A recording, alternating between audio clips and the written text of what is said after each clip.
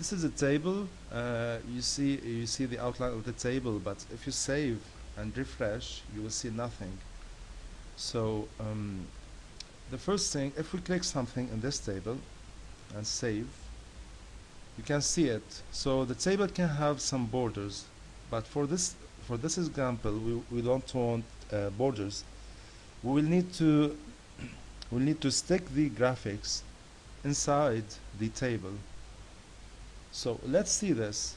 The first row in our table, we have like this logo, we have the slogan, we have 1, 2, 3 buttons. So I will need to insert another table at the top row having 5 columns. I hope you're getting my idea. So I'll go and click another guideline until here for the slogan, another one for the mail,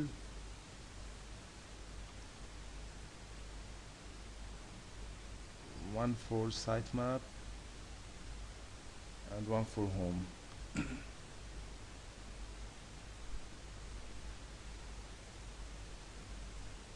Okay, and meanwhile I'll go to Dreamweaver and remove this text, and I'll say I need to insert another table inside the top row. So I'll go to insert table. The size is obviously the same, so we have 1 big row and 5 columns. As you can see, we have now those 5 columns in our first row of the biggest table. The first thing you need to do is to click inside the first column at the top and go to image, insert image, and go to your images folder and select your logo and call this, give it an alternative text. It's cancer research. Click OK, save. Let's preview this in our browser, and here we go. Now the first thing you might notice is that we need our layout to be centered. This is all possible when you go back to Dreamweaver, select the outer table. If you can see this, I'm selecting the table from this text here. I click it and I'll say align to center. I will save, go to refresh, and this is centered in the middle. Let's keep the following. We will have to slice the slogan.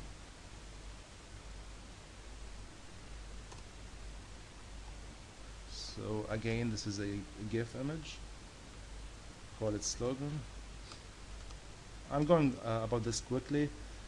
For the buttons, just click the middle, in the middle, slash these without the white color. Call this BTN mail. Going again to the sitemap.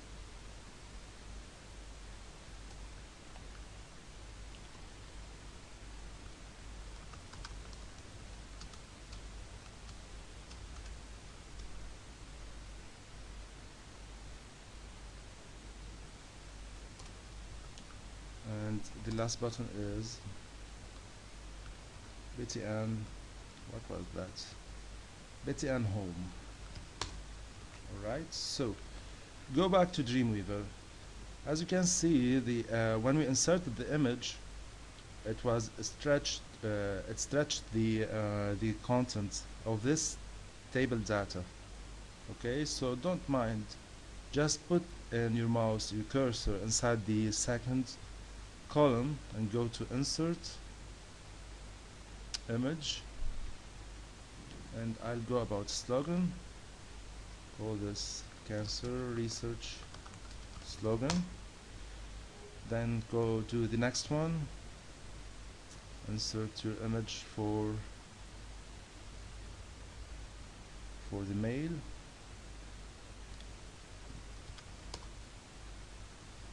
and one for the other button, sitemap, and lastly our last button is the home button. Perfect. Click save and go back to Firefox, refresh. Alright, this is good. Now we have some spacing here. The best way to get rid of this spacing is to give each table data its size. So this image has a size of 76. I'll go insert this value here. This is 762.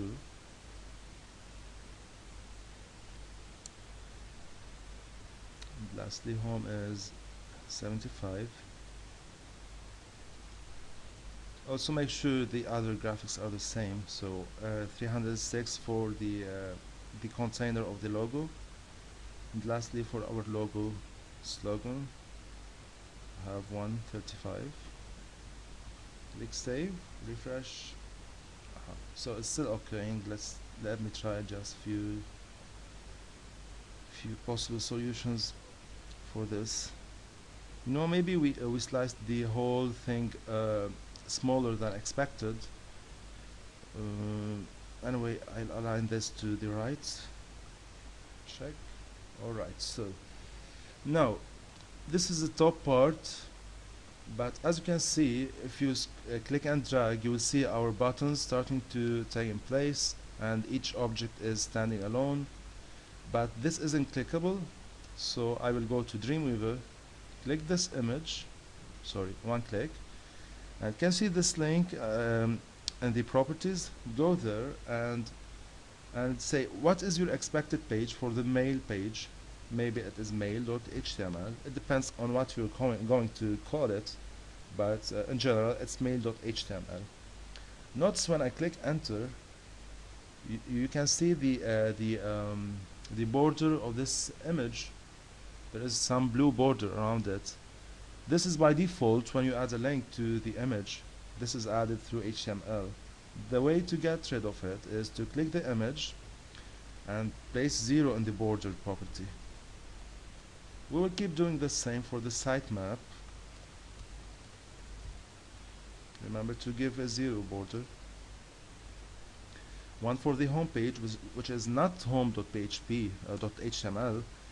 It is index, your first page .html. One more thing to mention is, I don't know if you see this often, but in sites, when you click on the logo of the site, you are taken to the home page. So we'll click on the logo and give it a link to index.html, give it a border of 0. Go and save, refresh. Now you can see and it changes, but when you scroll your mouse over the images, you can see I can click cancel usage, and when I do, I'm going back to index.html. The same thing occur for home page. Now mail and sitemap are missing pages, so if we click them, we'll see that this is a missing page. Later on, when you create these pages, just put them in the same folder, in the same location where you put the index.html.